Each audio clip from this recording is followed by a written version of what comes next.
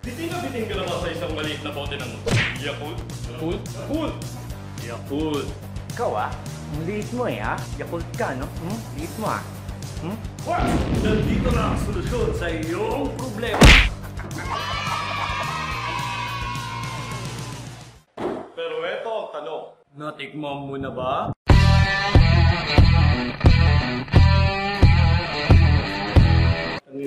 Ang weird. So a couple of months ago, no, may nakita kasi akong post dito sa isang Facebook page na hindi ko na lang papangalanan. Sinabi nila, isa tong life hack para doon sa Yakult. Oo, life hack para sa Yakult. Kasi kailangan ng life hack para sa Yakult So isa itong life hack para sa Yakult. Kasi marami sa atin na kung bata tayo, bibinin tayo sa isang bote, sa isang maliit na bote ng Yakult. Pero anyway, so naisip ko na bakit di ko kaya gawin tong life hack na to. Nandito promotion for Smart C. Pero kung i-sponsoran nyo ako, edi wow. Meron din tayong Yakult, no? Meron tayong isang Yakult at isang Smart C. Kailangan yung lemon squeeze Lemon squeeze lang kasi dapat pala right na yung plate. Pero sabi nila lemon squeeze. Kasi ang liit mo.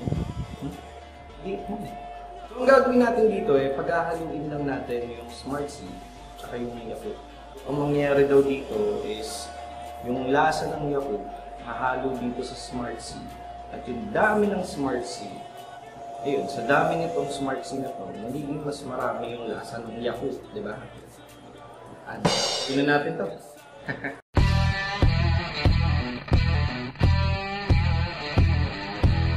Okay, simulan na natin to. Step 1. Natural, kailangan nyo meron kayong Smart C sa bahay, di ba? So, bilhin muna kayo ng Smart C. Siyempre, bumili na rin kayo ng isang bote ng Yakult. Actually, mali pala ito nabili ko kasi tinignan ko ulit. 350 ml pala ito nabili ko. Yung mga iba palang ginagawa nila sa 500 ml. So, I hate my life na. So, pag meron na kayong Smart C at Yakult, sana natin itong Smart C, syempre. Meron siyang inumin pag isa. Tapos, babawasan natin ng konti. Kasi, ano natin may hangin itong Yakult? Tama?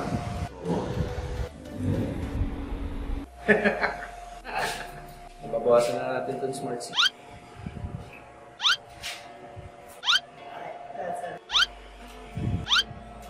Alam nyo, bago pa lang itong mangyari itong life hack na to, actually bumibili talaga ako ng Smart C. Pero binibili ko yung isa, yung kulay pink, yung pomelo. Masarap or pomelo or grapefruit, sorry. Hindi ito na lang kung ano talaga yun. Kasi gusto ko yung lasa niya. So ito, nabawasan na natin yung Smart C na, pero parang kailangan pa yan natin ba? So, iinom ulit ako. Lasang Yakult na siya actually. Malapit. So, I guess pwede na to, no? Marami-rami na rin siyang nabawas mga ganito. Step 2! Buksan natin yung Yakult. Hindi ko na-shake. Ano yan? I-shake mo naman kung nilagay mo sa loob. Sa mga batang nanonood, alam nyo na yung gagawin sa loob. So, ito na, no? Bukas na yung Yakult. Kunin ulit natin yung bote ng Smart C. Kunin na rin natin yung bote ng Yakult. At pag-haluin na natin sila. Pero anyway, pag-haluin na natin ng Smart C, tsaka yung Yakult. Holy shit. Anyway na, merong natira. Punong-puno siya. May natirang konti, inumin ko na lang. Okay, ito na. Pinaghalo ko na yung Smart C at Yakult. So far, tinitingnan ko siya ngayon parang medyo namumulo yung Yakult.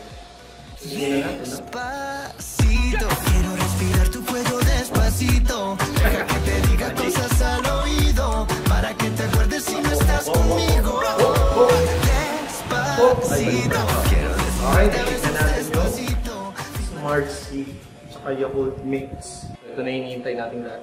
Actually, wala naghihintay. Actually, ako, kanina pa. So, ito na yung pinakahihintay nating lahat. Lalo na itong babae na nasa gilid ko. Titikman na natin ang Smart C na Yakult. Guys, bago ko inumin itong Smart C, so ko lang magbigay din ng warning kasi maraming uminom nito na yumao. Joke lang. Nagtae sila. Marami. Ganun. So, fair warning lang para sa lahat. Sa mga sensitive daw ang tiyan, maaaring mag-cause ito ng pagtatae. Tikman na natin itong Smart C. Oh my God. Let's do this.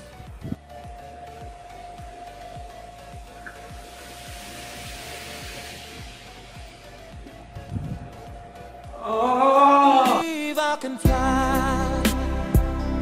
I believe I can touch the sky. I think about it every night and day.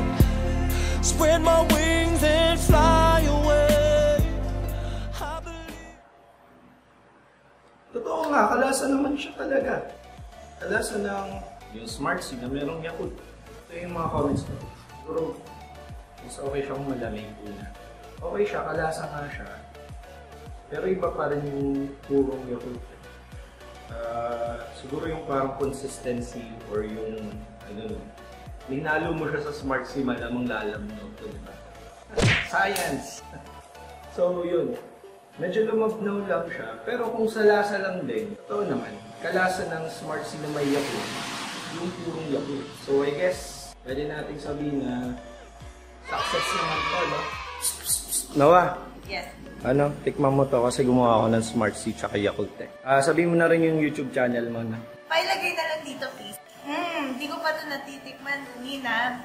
Nung kakagawa mo lang. Bago, lahat ito sa akin. Wow!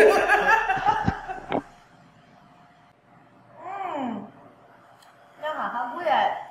Okay lang. Okay lang. Siguro ko i-rate ko siya.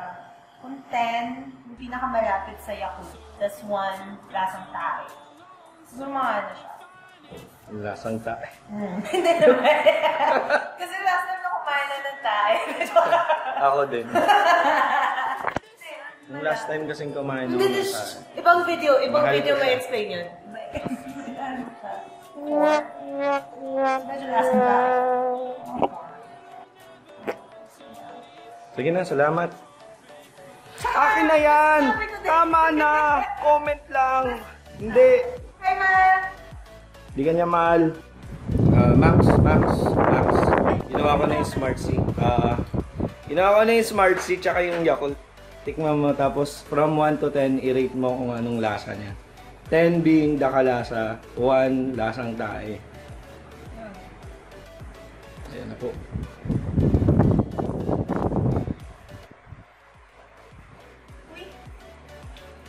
Okay. Kalasa ng Yakult. May tae. Kumain ka rin ng tae recently. Alam mo kami, ewan ko yung diet yata namin puro tae, ano? Sarap siya. Lasang Yakult o hindi? Lasang Yakult. Mga 7. 7. Okay. Thank you. So that concludes our video for today. Salamat sa panonood ng unang episode ng Natikman Mo Na Ba? Para sa mga nagkagustuhan sa video na to, please hit the like button. Subscribe na rin kayo. And please leave a comment kung kunwari natikman nyo na nga yun. Kung nagustuhan nyo ba o kaya nagtay kayo. Leave kayo ng comment dun sa comment section, okay? Para rin ma-update kayo sa mga bagong videos na gagawin ko, please hit that notification bell, yung ganito yung itsura. Ayan, yan. Ayun, so maraming salamat. Again, I'm that dude named Chad, and thanks for watching. Till next time. Sino man yung nakaisip nito? Bored ka, no?